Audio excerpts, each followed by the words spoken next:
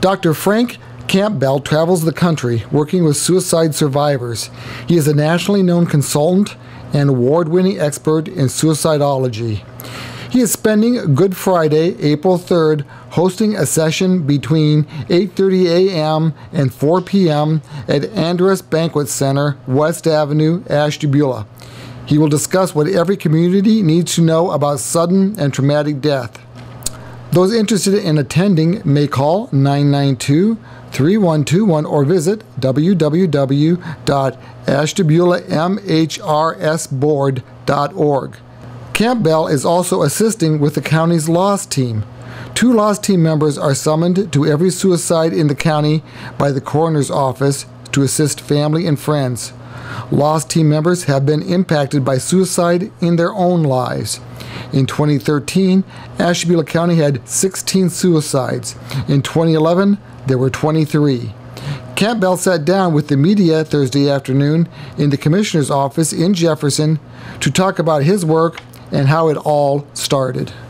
But when I was 12, my best friend didn't come to school the last day of school. We found out at the end of the day that the night before he had gone home and shot himself. Our teacher shared that with us right at dismissal, and I'm sure she could have lost her job for even telling us. But as a group, none of us ever really got the story. We made up lots of stories. Back then, kids at 12 weren't allowed to go to funerals. None of us really had information. It was right at the end of school, so we all went our own way for the summer. And still to this day, even though we joined a 7th through 12th school setting the next year, we were one of several schools. So we became now a small group within a bigger group. And today, although we've lost many other people to suicide just by having lived a long time, when we do have a class reunion, that small group of students, we all end up in a corner somewhere talking about that day. So for me, the crawfishing and the reason that night I sat in that bereavement group, it just brought back to me what it's like to have gone all those years and never got to talk about my friend's death. And today being proud to say that that's not the way it is most of the time now. That today people are able to get help in a school setting. Because I'm from Louisiana, we tend to crawfish into things. We kind of back in, you know. I was trained in clinical work and was working as an intern in a placement at a crisis center. And my very first day on the job, if you're in school, you're expected to know what to do, so they put me in a support group for bereaved families that had lost someone to suicide. And that night I knew this was what I wanted to do. So it was a lucky accident for me that I fell into working with suicidology. I became certified in thanatology, which is death and dying. Thantos is the Greek god of death, so from the Latin thantos for death, thanatology is the study of death. So that also means at a party everybody moves away from you. So, and it was a short line in school, we could say that. Then suicide becomes one cause of death, so field of practice is suicidology. So today I'm a forensic suicidologist, and my doctorate is in clinical research around death and dying, and specifically suicide. And the loss team concept, the active postvention model, was what I developed during my doctoral research. So that's where the model came from. Discovery Channel did 3 documentaries on my death, on my work rather, over the time that I was doing this work. And they went around the world, and that really is what generated the international demand. So we have loss teams today from diverse cultures as much as Singapore, where it's a national model, to Northern Ireland. Suicide is a very high ranking cause of death globally. The CDC and the World Health Organization sometimes refer to suicide as the #2 preventable cause of death on the planet. And the United States tends to rank about in the middle compared to countries who do report suicide. Not all do. You would think in Cuba no one has ever died by suicide, but I've been there 3 times and I've been to several suicides. What I found in my community was that we were in a passive position. If someone dies by suicide, that family had to stumble onto the help that was available. Because of the secrecy and the lack of comfort on the topic, survivors tended to be less often referred, and most deaths were occurring away from a hospital or somewhere like that where they might have a clinical intervention. Nationally, I read a study that showed that most people who were referred to a support group were referred by a doctor or a nurse, which means they were pronounced to a hospital. 75% of the suicides in our community were pronounced at the home or away from a facility by the coroner. So passive meant they had to find help on their own. When I looked at 10 years of people coming to that group that I started with, the average was 4.5 years between the death and stumbling onto help. By the time they got help, most of them had had a long period of time with a lot of other problems developing as a result of trying to cope with this very traumatic cause of death. My hope was in starting an active postvention model is instead of it being passive, we would actively seek them so that they would just know where help is when they're ready. So to do that, we saw the best opportunity for that is to be at the scene while the body's still present. So we spent 10 years trying to get our coroner to let us put a team at the scene. And in 1998, a new coroner was open to that idea. And we began going to scenes in December of 1998, December 18th, 1998. We went to 3 scenes the first night. The first scene was a sheriff's deputy who had killed himself. And the first couple that went to the scene were a former deputy sheriff himself and his wife who lost their son who had been a deputy sheriff. So this was like family coming to family. So it gave us a lot of credibility right away. So you work with relatives, the people that are left behind mostly? Really, anyone gathered at the scene. We also did multiple year research, and what we found was that the number 5 frequency walking through the door for help, now this means they had to be exposed to a death by suicide, they had to hurt bad enough to go for help, and since we were the crisis center that provided the bereavement, they had to walk through a building that said Crisis Intervention Center. Believe it or not, most people don't just walk in the door saying, what do you guys do? They pretty much see that as a barrier. Mm-hmm. So even though the services were free, the fear was, do I really qualify? Do I deserve it? And the number 5 frequency was friend of the deceased, a non-biological, non-familial relationship. From research and David Brent's work in North Carolina, we know that the loss of a friend in high school to suicide is measured at the exact level of a sibling. So for most of us, if we actually are honest about the people in our life that are important to us, it's really more our friends and our family in a lot of cases. So friend dying by suicide creates a grief response that doesn't fit into their idea of how they ought to be. So they're saying, why am I feeling like this? It wasn't like they were my brother, my sister, my mother, my husband, my daughter, my child. But I'm having a really hard time with this. And then they come to the group and they realize there are a lot of people in there that lost a friend. And now all of a sudden they realize, well, maybe that does make sense. That this abnormal feeling I'm having is actually normal because suicide develops this reaction with friends. What happens when you have somebody like Robin Williams that kind of impacts the whole country? Suicidology began because of Marilyn Monroe's death. So our phenomenon is based, our field of study in America is based in the fact that when Marilyn Monroe died, the Los Angeles coroner reached out to Ed Schneidman, a local thanatologist like I was, and Ed was a friend and a mentor of mine, and Bob Lippman, who's a psychiatrist, to consult with him on suicide. Her death had such notoriety, the coroner was quite paranoid that he wasn't going to get it right. So they were brought in. That led to Ed having access to coroner's files on suicide, which led to a whole study of suicide notes because they're so rare. Suicide notes are only left about 15% of the time in America. And so Ed, because of the Los Angeles having such a high number of deaths, could actually have a lot of notes to review because he was brought on the inside. He was brought behind the wall and allowed to read these notes. And that led to the theory of suicidal ambivalence, and that led to suicidology. So Marilyn Monroe's death is actually the gateway that created a whole field of practice. So I say that to say this: what we learned from all high-profile suicides is that they create a temporal distribution or a gravitational pull toward that death. So when people say we're having cluster suicides, typically what's happened is someone prominent has died, and it pulls almost gravitationally to that time in the world, temporally.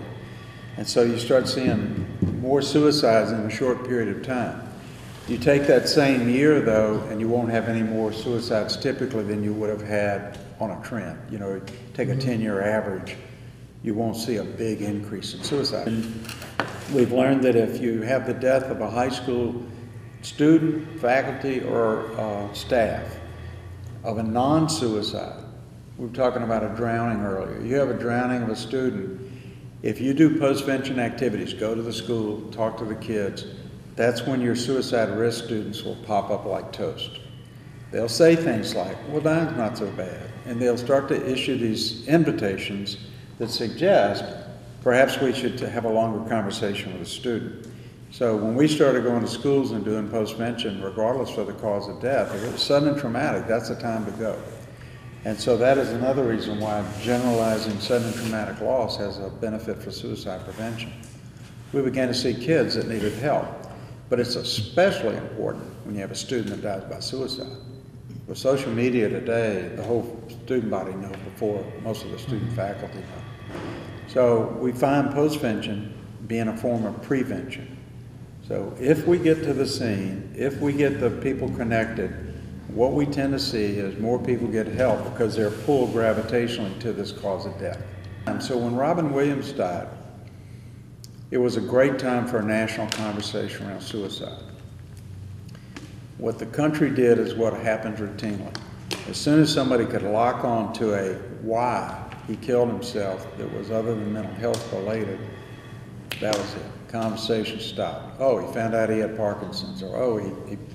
And so people came up with this, if I had that outcome, I'd probably kill myself too. What was missed was all the treatment facilities that had treated Robin Williams over the years for drug problems, substance abuse problems, who in their history learned he had had other attempts, but never really dealt with the suicide part. They only dealt with the recovery of the drug. And then when he would relapse, he would also relapse when it comes to suicide.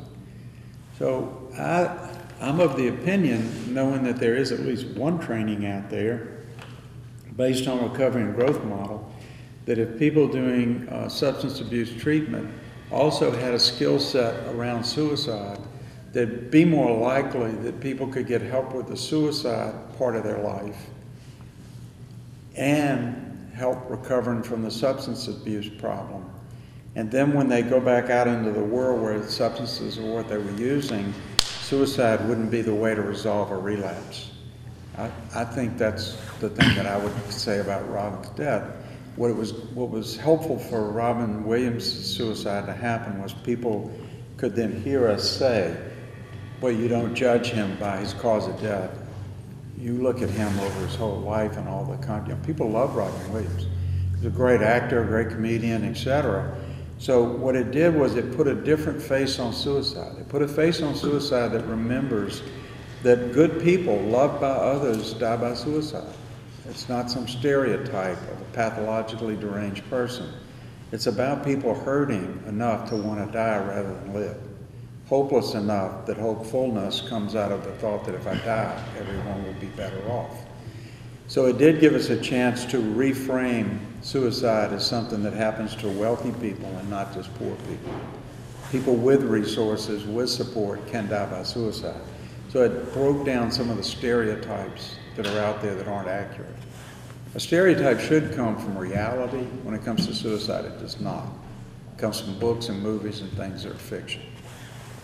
We have a workshop tomorrow. We'll be doing quite a few things, but mainly we're going to be talking about how this community is reaching out to families and individuals affected by suicide, and the outcome is this is an active postvention model county.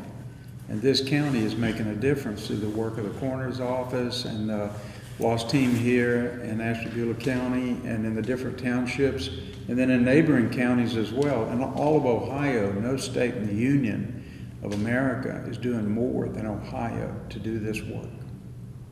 That's what I'm going to talk about. I'm the guy from down south that can come say Ohio ought to be pretty proud of what they're doing. So is this what you go all over the country all the time, going where you're needed, or? I pretty much go where I'm invited. I'd rather not just show up. You'd be surprised how few people show up when nobody was there doing the front work. But, you know, this week, 10 days ago I was in Key West, 4 days later I was in Round Rock, Texas, then I was in Archbold, Ohio, and then Rootstown yesterday, and today here. Next Friday I'll be at Fort Campbell working with military. So my wife says I go anywhere. I don't even really have to be invited. They just have to look at me for a little while and I go.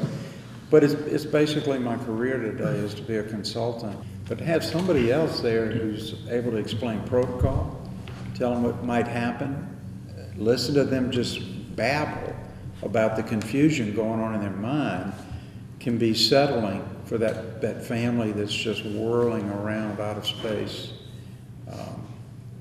You're not going to learn from a movie or TV what death scenes are like, because that's movies and TVs. And no two are the same. So when lost teams are trained, they're trained to be very flexible. They're like yoga masters. They can do anything that has to be done because no two scenes will be the same. And we were starting to hear about lost teams, and it just made a lot of sense that it was something that would assist the coroner's office, would assist the families, would get people to the services they need as early as possible, and it would be on their terms and at their choice. So we found out about a training that Dr. Campbell was doing, that the foundation was sponsoring. Our board funded folks to go to the training. It was very reasonable, so we were able to do that. And we had 7 people go to the first training. We sat down with the coroner's office. We came up with a protocol as to how they wanted to do this, because you remember the coroner is the lead law enforcement officer at a scene like this, so you want to work closely with them. They do the call outs for the lost team. You know, they're able to call when they need someone to come out. And so we just developed a protocol, and in September of 2012, we had our first group of about 15 volunteers, all of them community members, all of them connected to either being a survivor of suicide or a survivor of a traumatic death, and able to connect with a family on the scene. Because this is not a mental health intervention. This is, like Dr. Campbell said, friends and neighbors who've gone through a similar thing, coming and sitting next to you, answering your questions, bringing you information, listening to you talk, which is something you desperately need at that point, because at this point your life does not make any sense anymore. We give them information of everything from the social services, because now they may be looking at, they've just lost their primary source of income because that was their breadwinner. So we give them information on all the social services. We give them information on every funeral director in the county, because we have a large county. And so people live in different parts of the county, so we give them a list, because one of the first questions we learned people ask was, I've never done this before, I don't even know how to plan a funeral. So we give them that information. We give them information on how to talk to your kids, what you might be feeling. We give them the Survivor of Suicide Handbook, which kind of talks about, you know, how your emotions might be roller coastering, how one person might be angry, another person might seem sad, how all of the emotions might be everywhere. All of this is normal, trying to normalize their feelings for them, let them know that traumatic death brings those types of feelings that make you feel like you're not normal, but that is the normalcy of the situation. So we include as much information, the behavioral health agencies, and also the agencies that treat drug and alcohol, because substance abuse, someone in recovery who's just lost someone in a traumatic way is at high risk for relapse. You know, you think you're going there to deal specifically with family members, and we're shocked by how many neighbors show up, and we're shocked by how many coworkers show up or after the fact. You know, statistically, in workplaces with fewer than 100 employees, you have a much higher risk of bereavement from that suicide, just like in a family. And if you look at Ashtabula County, the vast majority of our employers are small employers like that. So we're talking about a whole lot of coworkers and a whole lot of neighbors. We want We want more diversity. We want to see African American. We want to see more men. This is our male on the team. This is it. This is it. So we use him a lot. People who have survived. We just don't need professional people.